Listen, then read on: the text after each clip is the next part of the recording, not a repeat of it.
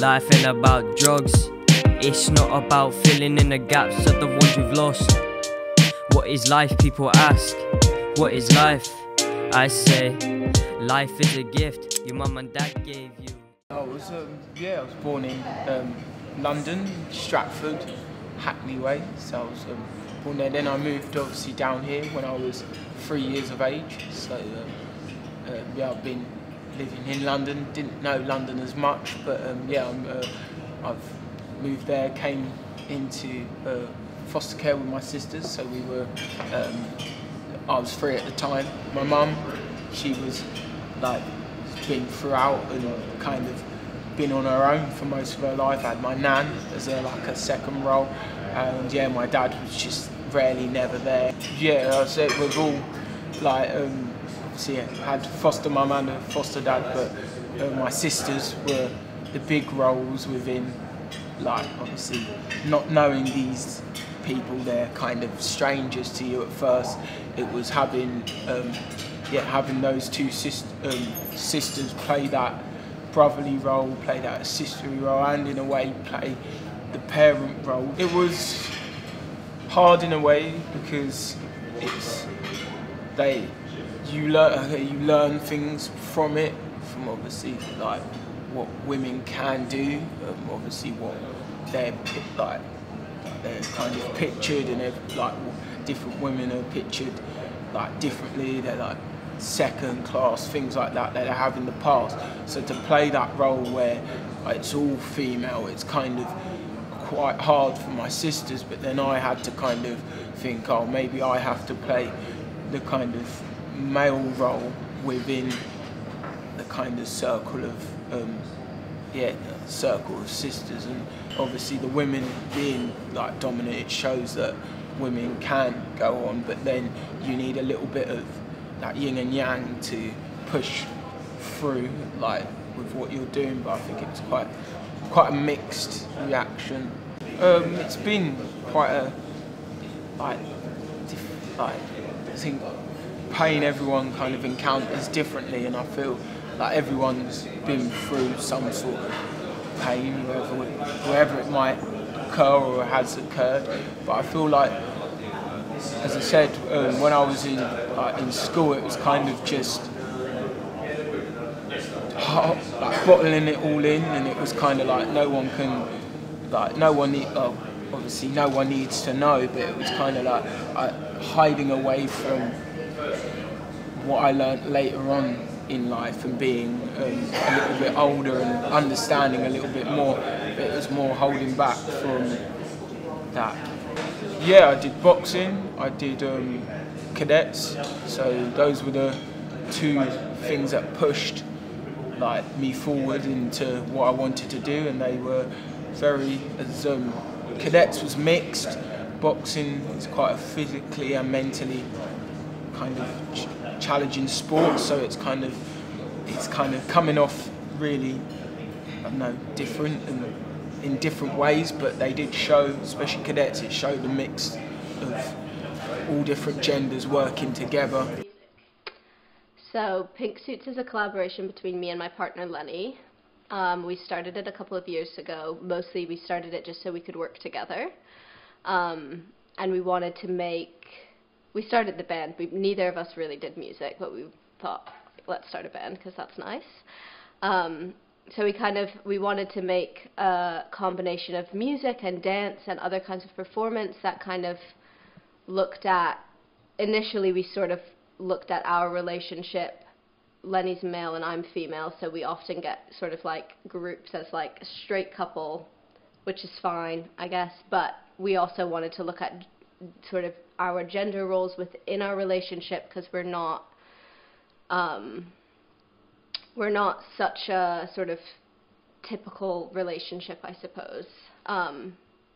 So we basically, like, Pink Suits is kind of our collaboration, looking at gender, looking at sexuality, looking at sort of the way we dress. We share clothes a lot, so we often get a lot of attention. If Lenny wears a skirt, he gets like all sorts of attention. I shaved my head and people thought that was like kind of weird. So just looking at these kind of like gender stereotypes and how yeah, why we have them and this sort of thing. Because the band is just a two-piece, so it's just Lenny and I, we can notice really clearly the sort of like, just like the way we get treated slightly differently when we do shows. Like, for instance, Lenny, people usually speak to Lenny about whatever it is, even if it's something with the drums, which I'm the drummer.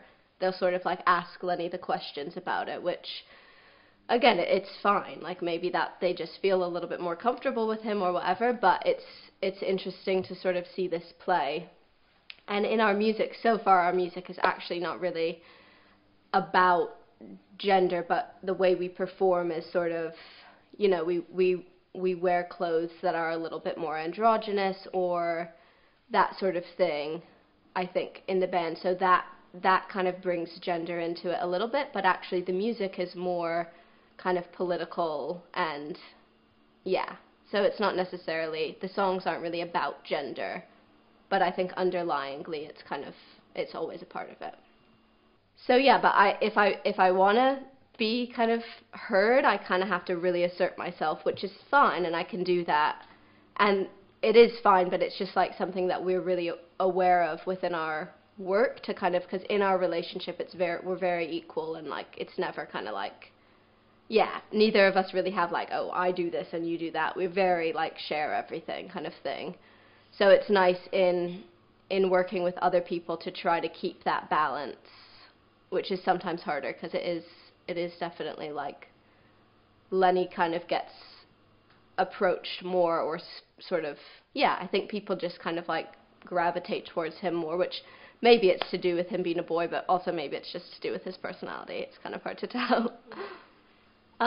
Well, mostly we just get everything taken down, because if Lenny has his top off, I'll usually have my top off, and my nipples are not allowed pretty much anywhere. So we struggle with that. We get a lot of stuff taken off of Facebook. We had our band page taken down, and they just, yeah, they don't let you have female nipples. So that's the main thing that's kind of annoying. And you kind of, we purposefully put those kind of things online, because it's like we both have our tops off. It's really clear. But they just take it down, and then they delete you off of Facebook, and it's just actually more of a hassle than it is. So now we're like, fine, we're censoring ourselves a little bit. I don't know, I think Lenny gets a lot more attention for the way he dresses, because he's got like long pink hair.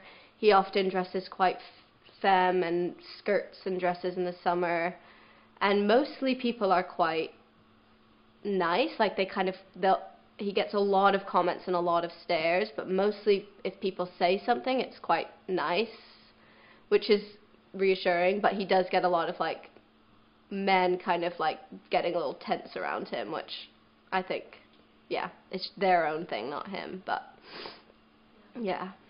Yeah, my mates invited me, so I went down to training and never really looked back. So can't say that's what got me here, but yeah, just friends. Now football was mainly the only one. Weren't really too fussed about anything else. I've got two younger brothers, only a year between us, so we'd always play football and just mess around playing. My friend's dad, funny enough, he was the manager, but he always like sort of looked after me, gave me a little bit of special treatment and that.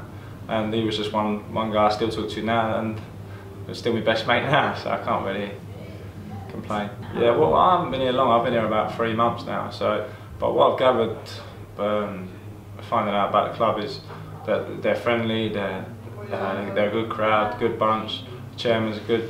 He wants to be in and around it. As we spoke about earlier, they're on about getting all the kids here, the women's. They're a really family-orientated club. So it's only good vibes I get from Margate Football Club. I'm just surprised it didn't happen sooner, because I didn't see why it wouldn't. I just think it shouldn't be branded like it shouldn't be about gender or anything like that. But I think it's brilliant to see. Maybe just that they should just put more funding in it with the amount of money in football. But I don't see why they can't take a little bit out, whether it be the TV money or whatever, even FIFA or whatever they do, because they're as corrupt as anything. So a little bit of money when being put into the women's game, whether it just be even bringing them along here. The ball girls here, and they help out a lot. Maybe their caveman attitude. Maybe the old saying that the women should just stay at home and clean and cook, do whatever. They just shouldn't be the post-war times and things like that. We just haven't adapted. Same sort of thing with racism, which just shouldn't be here.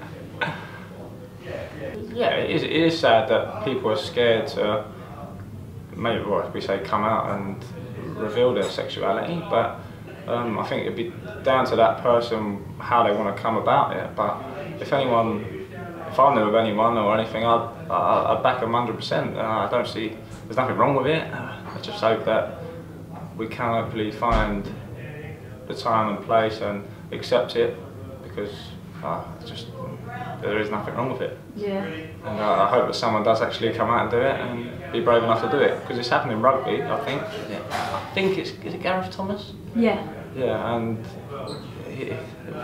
he's the biggest, scariest man in the world, but he's shown that he likes men. So I don't see a problem with it at all. If it's accepted in rugby, it should be accepted in any sport, really. Maybe the changing room mentality, that I won't say too much about it, but it's such a bravado and a lot of acting, I feel, and certain views people have or how they should live their life and what life should be like is not accepted by some people. A lot of my emotions probably happen on the pitch, so you'll see more of me on the pitch, whereas outside of football I'll talk all day long and I'll give my opinion on that, but other than that more aggression side is more on the pitch and stuff, so you'll see more of my feelings on the football pitch, whereas you wouldn't really get a peep out outside of it. So, yeah, like, I swear a lot more maybe on the pitch, but other than that I try and keep it to a minimum. But you just enter a different world, I'd say, when you play football. That's just speaking from experience, and you're allowed to get away with more, so you do. You just try and express how you feel, maybe, and it's okay to talk to people. That there is no right or wrong in whatever you choose to do in life, as long as you ain't hurting anyone. But yeah, speak to your parents. I think they're the people you speak to most in your life, and if you have any worries or anything, then speak to them.